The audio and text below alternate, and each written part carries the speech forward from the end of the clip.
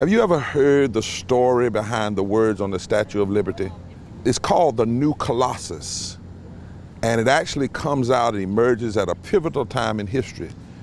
Now, the year before Lazarus' poem was read, in 1883, the Chinese Exclusion Act became the first federal law that limited immigration for a particular group. Think about this with me. The year before, and though it was set to last 10 years, it kept being extended and extended until the law was permanent in 1943. The year after Lazarus' poem was read, the European countries met in Berlin to divide up the African continent into colonies, colonization.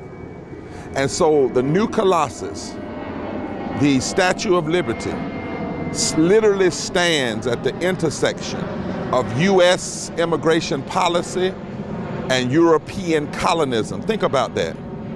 Well before the statue was dedicated, these were the realities in the country.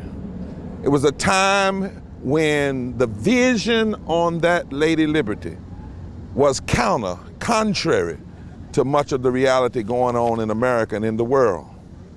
So perhaps, in a sense, like your gathering here, our gathering in North Carolina, and our gathering here today in D.C., and similar gathering 58 years ago, Lady Liberty stood both as a symbol of protest and the dream of prophetic possibility that one day America would truly be a place where what is said on the bottom of that statue would be fully realized. Listen here to it again. With silent lips, give me your tired, your poor, your huddled masses, yearning to breathe free. The wretched refuge of your teeming shore. Send these, the homeless, the tempest lost to me. I lift my lamp beside the golden door.